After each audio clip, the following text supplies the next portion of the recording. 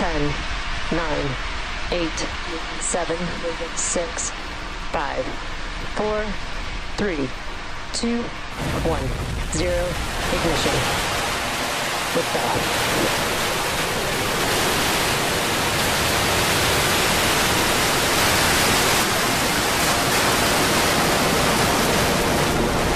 Reaching downrange. Stage 1 propulsion's nominal.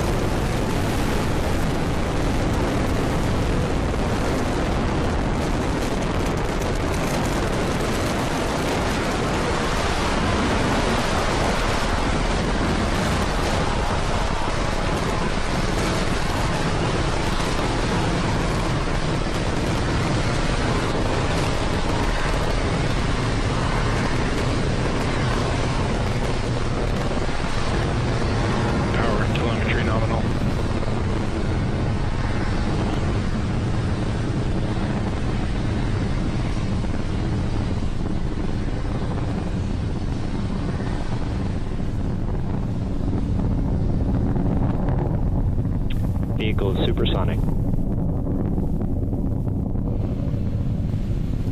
And we've had successful liftoff of Falcon 9 as it carries SES-12 to Geostationary Transfer Orbit. We're coming up on max Q here in a few seconds.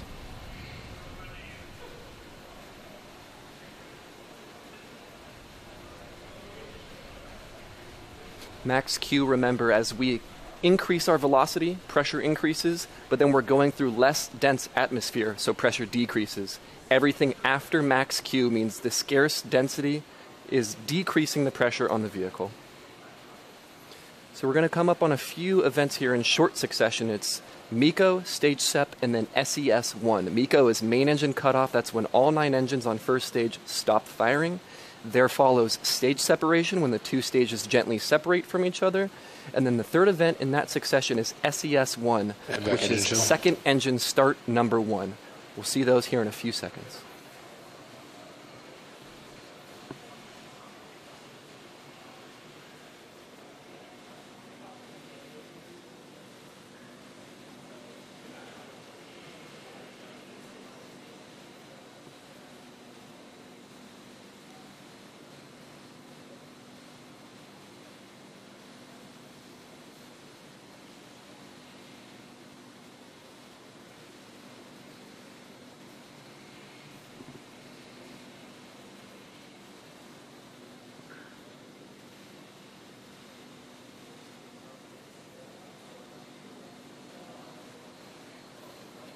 MECO. Stage separation confirmed.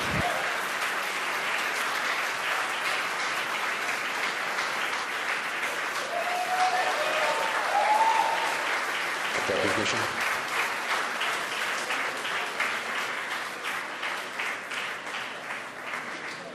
Good first stage performance.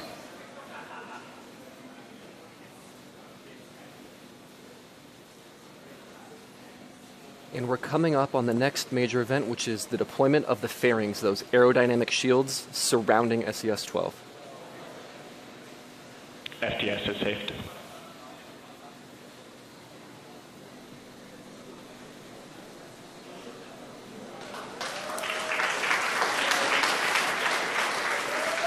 And the fairings have deployed. So to recap all that quickly, we had max Q, max pressure, and then the main engines cut off, and then the stages separated, and then we had second engine start. Now this is the first of 2 planned burns that the second stage will conduct. Then the fairings deployed thereafter, exposing SES-12 to space. We don't need that extra mass once we're outside of the atmosphere. We no longer need our aerodynamic shield. Now a quick note on the fairings. While we aren't attempting recovery of the fairings today, we have been attempting to recover fairings during our West Coast launches. Now, last launch we got pretty close with the fairing landing about 50 meters from Mr. Steven, which is our catch boat, and we will continue those recovery attempts until we're successful, but not on today's SES-12 mission. So we're going for a few minutes here. This burn is, again, 6 minutes long. We've gone through about 2 minutes of it. So this will continue for another about 4 minutes, and then we'll reach SECO-1, which is second engine cutoff number 1.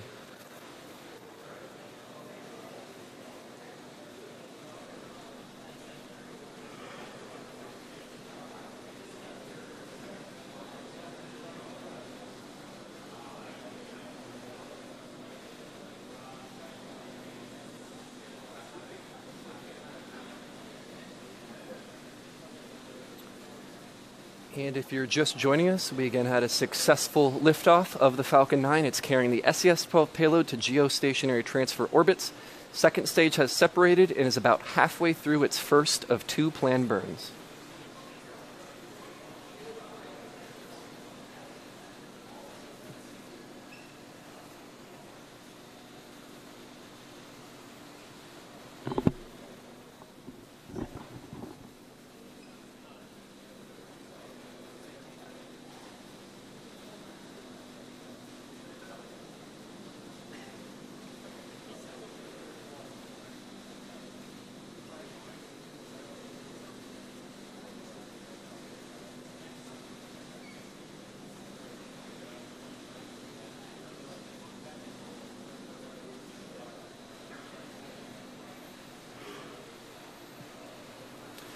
It's currently T plus 6 minutes. We have about 2.5 minutes left in this first of 2 burns for the second stage until we enter about a 17-minute coast period. So again, the second stage is carrying SES-12 to its geostationary transfer orbit.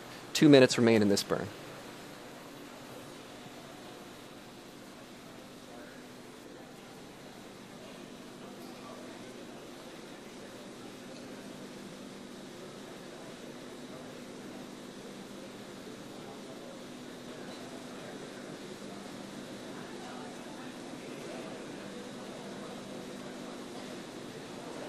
Stage 2 trajectory continues to be nominal.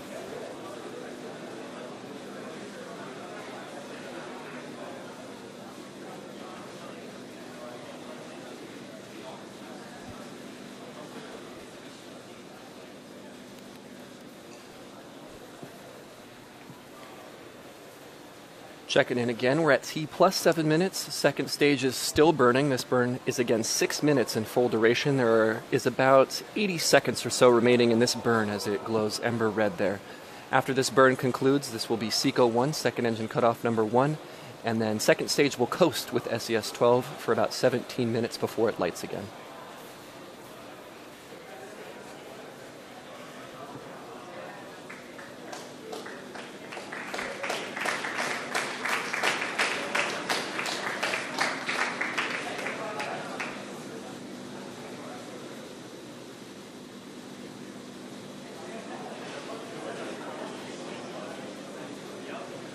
Stage 2 terminal guidance.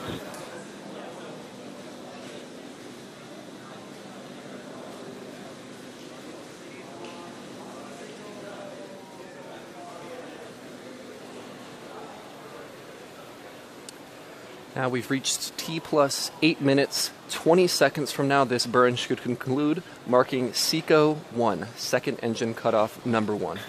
Stage 2 FTS has safed.